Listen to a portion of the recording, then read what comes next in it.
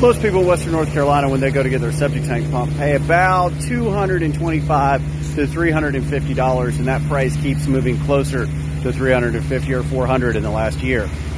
The job I'm at right now, they're paying $900 to get their septic tank pumped. So let's do a quick walkthrough of what made this job impossible and why every other septic company in town couldn't do it, didn't want to do it, and how we got it for 900 bucks. First off, our pumps are bigger.